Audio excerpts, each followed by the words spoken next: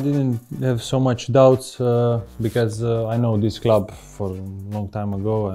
Sūduvos are most two best clubs in Lithuania, so I didn't have so many doubts. It was just a matter of the conditions, and I accepted. In 2-3 days we solved everything. Yeah, it was. I know it. A lot of Balkan players, and also Croatian players played here in Sūduvos, also in Žalgiris, and they saw.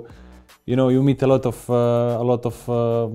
friends during the football and in career. So I heard a lot of nice things about Sūduvos. So, like I said before, I didn't have doubts when I heard about offer. I was just waiting for make the final agreement to come. Yeah, I was 15 then. So. No, it was, amazing experience. I was there 3.5 years, and it's something special. It's a different world. It's everything is people live for football. So I was there 3 years, and it was a beautiful time. The conditions where we trained and everything, facilities. It's amazing, unbelievable.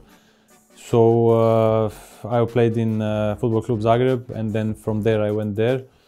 I was there 3 years, and then my journey started with the loans and professional football. Yeah, I was there on my own. We were, they call it in England, the digs, the families who accept players, 2, 3, 4 players, depends.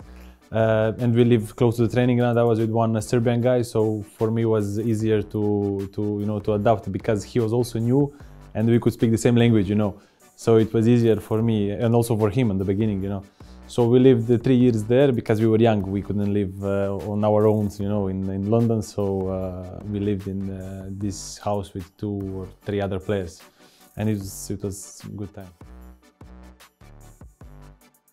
For example, in your country, you have name and surname. When you go abroad, you are just a number, and then you need to start from zero to make your name and surname there. I can say issue was that Croatia wasn't in European Union then, so I couldn't get the work permit to stay. So I could play only 3 years there, and I needed to go, So from then, actually, my professional career started, Sometimes you get in the good team, in the good group, And that's what we had in CFR Cluj that year. It was amazing group, amazing guys. We had 25 brothers, in the team, and we were all one big family. And also good coach was with us. So it's just the atmosphere was unbelievable. So it was a good season. We started well, and we won the cup. And it was one season which I'll never forget. It's hard to get used to it.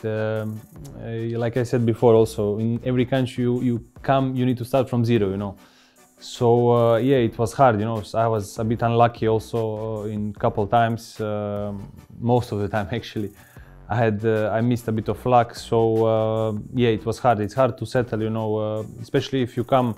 A lot of times I came when the team already was grown, So it's hard to get in the team, to get the minutes. Also style of football is not the same in Italy, in Spain, here in Lithuania, in Romania. Everywhere is the same. Every coach wants different, for example, movements from you in your position. So you need some time to settle, And if you stay only for 5-6 months, half of the season, there is not really time to show something, you just get in the rhythm and then you change again. So it's tough.